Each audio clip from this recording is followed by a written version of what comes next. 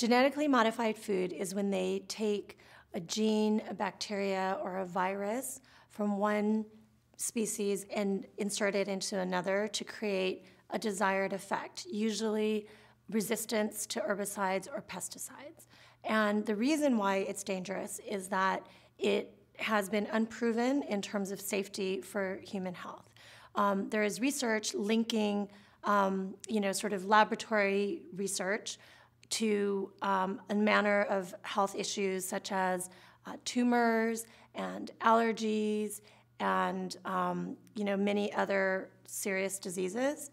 So, for example, in the GMO world today, the resistance to herbicides and pesticides is just continuing to increase, so they're having to find ways to create more and more seeds that can be resistant. And where they're at now, because it's just an iterative escalating issue, is that they're taking the pesticides and herbicides and engineering them into the seeds themselves so that you no longer really have to spray, but the plant themselves is the herbicide.